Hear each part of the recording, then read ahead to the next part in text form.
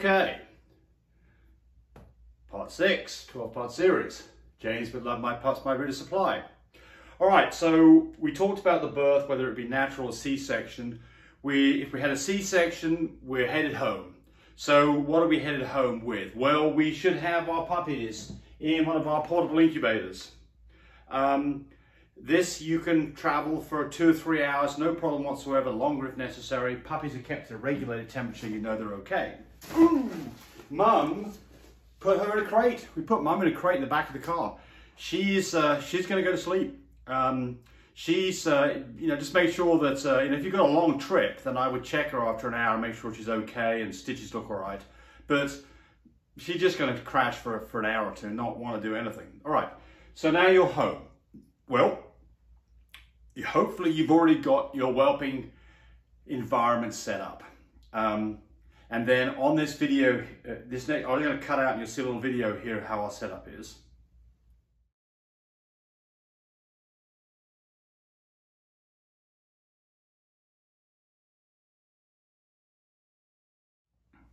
So why do we use that system? Because the whole idea behind this is that you have, well, I like to use a crate.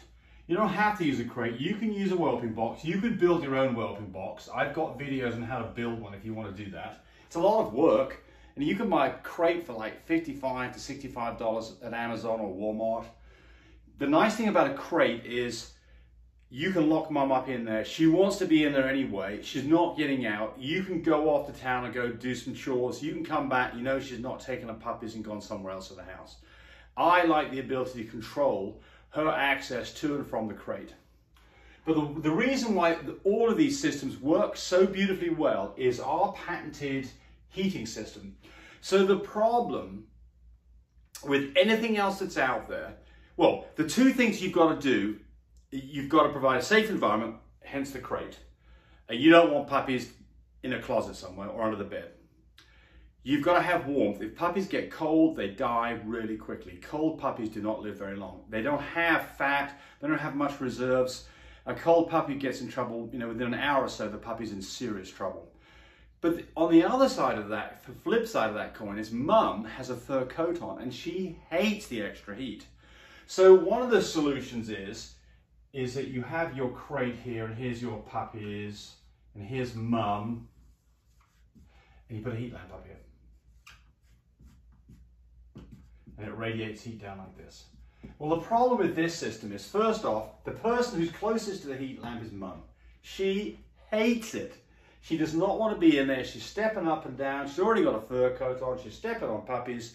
Horrible, horrible solution. Horrible solution. That's the worst. It's marginally better than not having any heat source at all. Okay, so then the next solution is that you put Mum, this is now looking down on the whelping system. Here's Mum here, and here are her puppies. And what you do is you put a heat pad underneath this whole thing. There's a heat pad underneath here. Okay, marginally better than the heat lamp. The problem with this is great for the puppies, sucks for Mum. She is being cooked from underneath, doesn't want the extra heat at all. She is not thankful that you did that either. Not a good solution for her as well. So this is our patented idea that we came up with about 6 years ago. And I think now I've got something like 5,000 people who are using this system. It might be more than that. But this works so beautifully well. And when you see this, you'll think, why didn't I think of this? So, let's take a red pen. What we do is we manufacture a pressure sensitive heat tape that goes on the bottom of whatever your crate has for a floor. If your crate doesn't have a floor, there are solutions for that. We're not going to go into that here. But basically what we do is we give you a heat tape that is manufactured by us to fit just inside the perimeter of that whelping crate, box, whatever you've got. And there it is. And then that then plugs into a thermostat, has a little reading on it so you can set temperature up, and then that then plugs into your wall outlet. And we manufacture these for both use in the US and other parts of the world that are on 240 volts. So the only place that there's heat now is directly above this heat tape and nowhere else. So the first thing is that mum, she's happy to be in the middle here. It's nice and cool. She wants it in there, she's happy. The babies are nursing on mum. They're getting heat off mum because they're laying up against her. They're happy. They stop nursing and they then don't like this relatively cool floor that mum likes. They start moving around and they bump into the area where the heat is. And that's where they then spend 95, 98% of their time right on top of the heat tape. And we then put a pig rail above that. So there's a pig rail above this whole thing here. So the puppies are now basically under the pig rail. So there's the pig rail. So there's the pig rail. And the mums are the babies. And now under the pig rail, on top of the heat, can't get squished by mum, safest place they could possibly be. Mum's happy, wants to be with her babies. So, all right, enough of that, because I spent now the first part of the video trying to sell you my product, which is not the intent of this. But that is what, so the point here is when you come home, you should already have some kind of a heated whelping system set up. And hopefully mum has been in that for a few days prior to whelp, so she's comfortable with being in there and it's not a whole brand new experience for her. So what we find is that the moment we get home, we put mum in there. She already knows what's going on a little bit. She hasn't seen the babies yet. They're actually in the incubator. We get mum in there. Mum might hear babies. She might be sniffing around. If she's not a first-time mum, but she's done this before, she's going to know what's up. She's expecting to see her babies. If she's a first-time mum, she may not know what the heck is going on. So we take the first baby and we cup it in our hands. She's already in the crate. Open, I like a double door crate with a big side door in it because you can get your head in there. Take that first baby. It's a simulator baby here. What we're going to have to simulate a baby. There we go. There's a little baby. Put the baby on our hands. Take the baby in there. Cup it so it's no legs and feet and heads are loose. Put it in there and let mum sniff on it. And hopefully mum will sniff on it. She might lick on it a little bit. If she does, I'm going to offer her the back end of the puppy and see if she'll lick the back end of the puppy and stimulate the puppy. Some dogs don't know what the heck is going on. They are completely lost. And those are the ones that you've got to spend the next few hours kind of explaining to them what's going on here. But this is a trick that works beautifully well. Take some peanut butter and smear it on their back end because dogs like peanut butter. And she'll see that peanut butter and it's got the same consistency of poop and the same color as poop and she'll start licking that off. Great. She'll start licking that off, and when she's finished licking that off, she may then continue to lick on the puppy. Wonderful. We just succeeded in introducing her to a puppy. If she doesn't, stick some more peanut butter on that butt and let her lick it some more.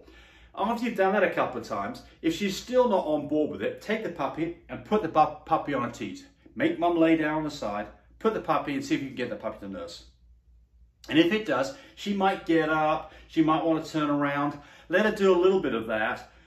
Watch for any behavior that you don't like. Sometimes dogs can be a little bit lost, especially under anesthesia, as to what's going on. But basically, you want to get that puppy on an airport, get the next puppy out of the incubator, and introduce it to the next puppy.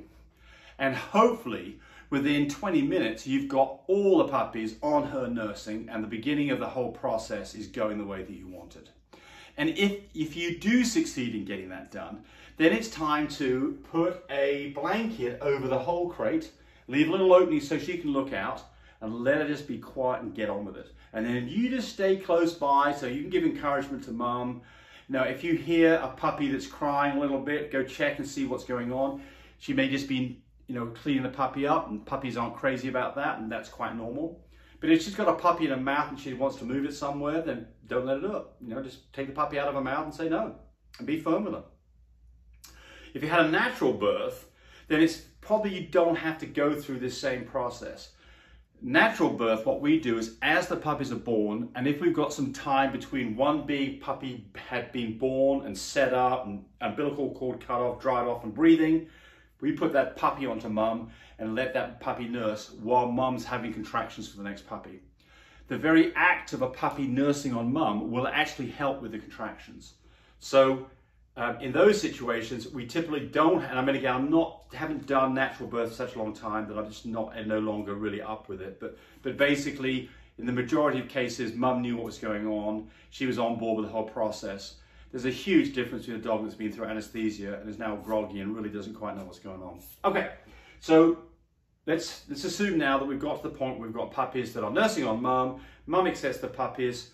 What are the next things that we need to do? Well, weigh them. So here's the things that we do and why we do them. So the first thing is to get mum and babies together. Let's get them going and nursing. So that's our first goal, is to get babies so they're nursing. And so mum will lick on them and stimulate them. Number 2, let's start weighing puppies. All the pups. Keep yourself a notebook. I'll be able to identify these puppies. And in our puppy care kit, by the way, you get a digital scale. Weigh the puppies. Why do we do that? Because we want to see that puppies are gaining weight as time goes on for these next 10 days. A puppy, what are the weights of puppies? Well, for Frenchies, a 7 to 11 ounce puppy is pretty normal kind of a weight range. Puppies that are less than 7 ounces, those are the ones that really do take some special care. You don't want those ones dropping off where they lose too much more weight. 4 and 5 ounce puppies, they really are going to be struggling, and almost certainly you better have an incubator, because you're almost certainly going to need an incubator for those kind of puppies to get them up to around 8 ounces where they can get back with their brothers and sisters. We want to see what's going to happen is they're probably going to lose half an ounce of weight over the first 24 hours. So a puppy that weighed 8 ounces, don't be surprised if it weighs 7.5 ounces the next day. But from there on out, we want to see half an ounce or more of gain every day in every puppy. And if we have a puppy that's standing still, be aware of the fact that it might need to be supplemented with some milk. If you see a puppy that is going in the wrong direction, that is step in and do something right away. That's a puppy that if it continues to start losing weight, especially in the first 24, 48 hours, that is a puppy that is going to get in trouble if you don't step in and do something. Okay, number 3, let's check mum. So they may have given her antibiotics to go home with that she needs to take. If so, give them to her. Check mum's incision. Make sure it's clean and make sure nothing is opened up. Sometimes this happens. You'll have a, if you just get a little tiny little opening, don't get too worried. It's got a kind of it's closed up with some scab on it. The blood's here, the blood's congealed. Don't worry about it. But if you've got an open hole or open holes, that is a concern. That may mean that you have to have a trip back to the vet to put another stitch in it. You don't want an open hole with bacteria getting in it, because you can get an infected dog and the dog can die. So you pay attention. It doesn't happen very often, but pay attention that her wound looks clean and it's not, you don't have stitches that are coming loose. So check mum's stitches.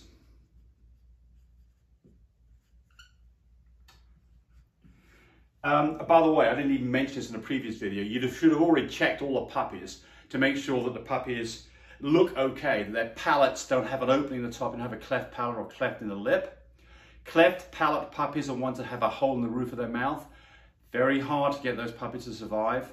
I know it sounds cruel, but my recommendation for those with a completely open palate at the top, all the way from the front to the back, is those puppies do not need to be allowed to live. You will go through absolute hell trying to get that puppy to live, and I have never been successful. Haven't done it a lot, but I can tell you that my success rate in a cleft palate puppy is a big fat 0. Now, other people will say otherwise, fine, but just be prepared for the fact it's going to be a long road, and that puppy's going to have to... See, the problem with a cleft palate is there is a hole between the inside of the roof and its nostrils. And so when the puppy sucks on a nipple, air just comes through from its nostrils into that hole, and it can't produce a vacuum and it cannot nurse. Those puppies have to be raised by hand by basically tube feeding. They can't bottle feed because they can't produce a vacuum. It's going to have to be, or you can use maybe a miracle nipple or something like that. But and you'll need an oxygen, you'll need an incubator. So, and then you have to go on doing that until they're probably 6 months old before they can have this palate resection and repaired. So, I hate euthanizing dogs, but I think that in situations like that, it's probably the right answer. All right, so that should have been, by the way, on the whelp. We should have, on the birth, we should have checked their puppies to make sure that they, other things as well.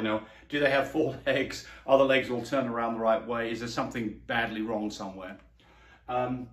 Okay, check mum stitches. Okay, then the next thing is, over the next 24, 40 days, well, the next 7 days, check mum's boobs. So she can, especially in small litters where the puppies are not draining the teats very well, they can get a very hard, what's called mastitis, a very hard lump in one or more breasts. It gets inflamed, it gets hot, she can start running a temperature, it can get infected, you can lose a breast over this, the whole thing can erupt in a big abscess. The solution to this is if you see any signs of any of these breasts getting hard, then typically what happens is the top breasts that aren't used very much, because the bottom breasts tend to be more prolific in terms of milk production. Top breasts don't get used very much. Put puppies on a top breast, get them to try to nurse all the teats, make sure they're all nice and soft and pliable, not warm. If they are feeling ropey and hard and hot, get a puppy on it, get a hot towel on it, massage it, milk it by hand, get that breast going. If you don't, you can run into problems. So check boobs. Number 5, eclampsia. Be aware of the fact, and I'm going to spell this wrong, eclampsia. I'm sure that's completely not the right way. There's probably a Y in it. Eclampsia is lack of calcium, and it's being pulled out of mum with milk production. And those dogs need extra calcium, and they can really get in trouble. So typically, you'll see what they call milk fever. The dog will be a bit listless, it'll have a high temperature, it will obviously not be feeling very well at all. Be aware of the fact that you might have eclampsia. And if that's the case, there are calcium shots you can give, there are calcium supplements. We actually do increase the amount of calcium in her diet by putting cottage cheese on her food. I'm not sure how effective oral calcium is, but certainly it's free to try. So we just do that. Okay. Okay, so then, number 6 is just generally, happy puppies, and just check that you've got happy puppies. A happy puppy is a quiet puppy, or a happy puppy is a puppy that's nursing quite a bit. An unhappy puppy, or a puppy that's in problems, if you put your finger in the puppy's mouth, it needs to feel moist, it needs to suckle on your finger and feel warm. And if you're not sure, try on another puppy and make a comparison. A puppy that's in trouble will feel cold, it may not nurse at all, and it may feel dry. All of those are signs that you've got an impending problem, that you've got to get on top of that really quickly. Okay, mum's diet. Mum's diet, when she comes home from a C-section and she's had anesthesia, she's going to be thirsty. Do not let her drink too much water at one time, because she'll just throw it up. And don't let her eat a lot of food at one time, because she'll just throw it up. So monitor and control water and food intake over the first 12 hours, and just give it to her in pieces, and don't just give a bowl in there, because she's likely to puke it up. Right, so then what have you got to have on hand if things don't go right? Well, one of the things that can happen is mum doesn't have any milk. This is not uncommon, especially in first-time mums, that their milk production is very, very thin. Maybe you can express a teat and get a little drop of some yellowy stuff on it, that's colostrum, great. Let the puppies have at it. If you're getting any milk at all, probably milk's going to come in and you're probably okay. You'd be surprised about what puppies can get out of what seems like a barren mum. But if you're not getting any milk at all, then you're going to have to step in, and you need a bottle, where is my bottle, and some goat's milk. And here we go. In our puppy care kit, you get both those things, and you get a feeding tube. So you get powdered goat's milk. Love this stuff because you can mix it up with hot water, just what you need. It's hot and ready to go right away. When I say hot, I mean nice warm water. It's not as hot as coffee, but getting there. We use a 0 to 3 month old baby bottle with a silicone nipple, works great. And if you've got problems where puppies won't nurse, then there's nothing that you can do other than have a feeding tube. And I've got whole videos on feeding tubes and how you use this device. It's very simple. People get scared about feeding with a feeding tube, but I can tell you this. If you've got no milk in mum and you're going to have to hand raise these puppies, and they've got to be fed every 3 hours, to feed 5 puppies takes 10 minutes a puppy. It's 50 minutes. It's an hour's worth of your time every 3 hours. You're not getting anything else done. But you can tube feed 5 puppies in probably less than 5 minutes. And you know exactly what they've got. They won't aspirate. Okay. Okay, so let's just get this off the board now. Well, let's just keep on going over here. So let's just talk about other things, other issues here. So here's number 7. Mum won't eat food. Well, you're going to have to. So you know, obviously she's got to eat food. Mum's diet. Introduce something that's interesting to her that she hasn't had before. We use Biljack. This is the product that we use, is Biljack. You will not, it's in the frozen section of Walmart. You will not find that, I think, on the West Coast. You can't find it in the Walmarts, but you can find it in the Midwest and the East. But look, it's not the only, you know, what I'm getting at here is maybe some kind of wet, semi-moist food tends to work fairly well. You can feed her boiled chicken and rice. Sometimes hand feeding mum will get her to eat food where she wouldn't eat it.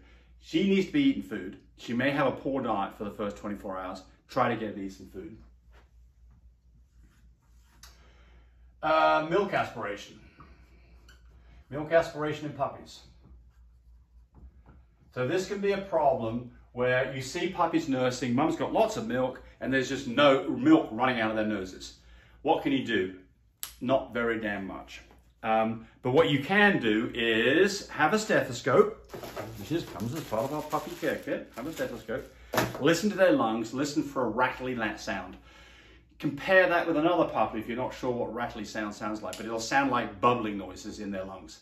That is a sure sign they've got milk in their lungs, and they likely could develop a pneumonia. And the solution for that is to have antibiotics. Clavamox is typically what you administer, or amoxicillin. They're probably going to need first signs that you think you've got any kind of mucousy discharge from their nose, anything that acts like they have some kind of breathing issues or a cold. Get Clavamox on board, give them that for 8 days, so you can stave off a possible pneumonia that could develop from that. If you've got a puppy that won't nurse, or a puppy that's cold, time for an incubator, time for a feeding tube, get them food. How much do you give them? You give them 1/30 of their body weight every 3 hours. That turns out that a 8-ounce puppy gets 8 cc's every 3 hours. So that's the remedy for that.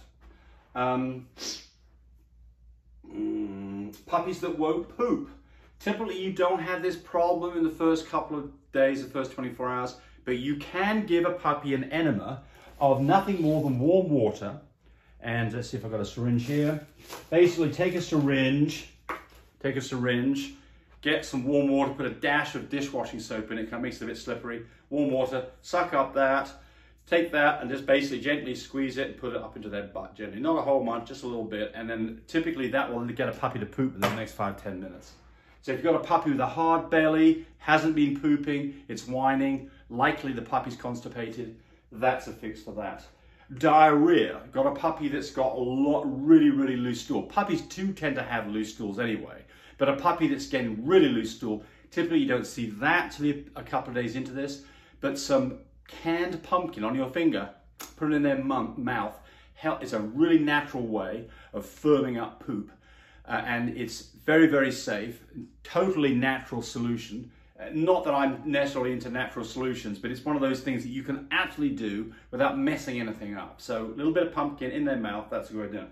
Medications, you're not doing anything. Nothing's happened to these puppies unless they're in trouble until they're at least 2 weeks old for their first wormings and 6 weeks old for their first shots. Okay, let's see, I made some notes here. Let's see if I've got anything else I should have talked about. No, I think I've about covered everything. If I haven't, I'll think about it and we'll add it into the next one. But that is now 24 hours put to bed. We're now officially at least halfway through. I went to look to see how much time I made you waste on this first part. It's about 3 hours, so we've got 3 hours into this, and I'm sure there's another 3 hours to go. So you've got the better part of a day if you go through this whole course, which I doubt very many of you will do. But either way, we would like it if you subscribe to us and have fun with your puppies. And if I can think of anything else I should have added, it'll be in the puppy care part. Thanks for watching. Thanks for watching the video. I really appreciate people who subscribe to me. It helps me, encourage me to do more of these videos. But do remember, disclaimer here, I am not a vet. I'm not a licensed medical professional. I'm purely a person who's been breeding dogs for the last couple of decades. Any information that you got from this video, use at your own risk. There's nothing implied here, and certainly this should not be used as a substitute for advice from your veterinarian or your medical professional. I hope you enjoyed the video. Come back for more of them. Bye. Bye.